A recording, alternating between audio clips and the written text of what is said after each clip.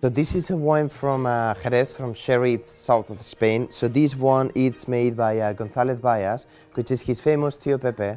But on this case it's an Una Palma, which means 6 years aging on the Solera, which give much more complexity, it's like an extra flavor to it. And it's perfect to combine with seafood because it's like the territorial combination between the Fino Sherry and seafood. And it always a very good wine to start with, to finish, or to eat with.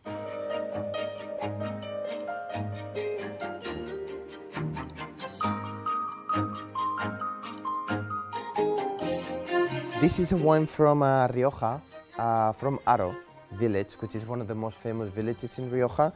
This is a wine from López de Heredia Viña Tondonia, which is one of the most classic and traditional wineries in Rioja. This is a beautiful 1995 vintage, which is a great vintage in Rioja. So they used to release his Gran Reserva with at least 20 years, which is great because the wine is ready to drink. And regarding combinations, you can combine with a very classic meat from the region, such as lamb, looking for this combination between protein from the meat, tannins from the wine, that always is going to be very successful.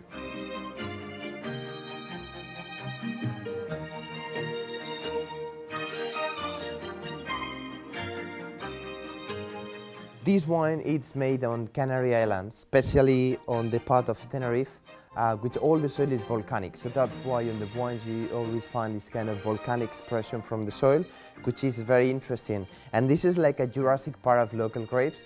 So this one, it's made by Ignios Borja Perez wine grower, that on this case he is using Baboso Negro to produce this wine, which is quite concentrate, powerful, intense, because it's the style of the region that it came.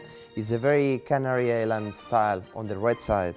And regarding combinations, you can use to combine with a quite big piece of beef, because always these kind of powerful wines with powerful meats, they are always very successful, and it really works.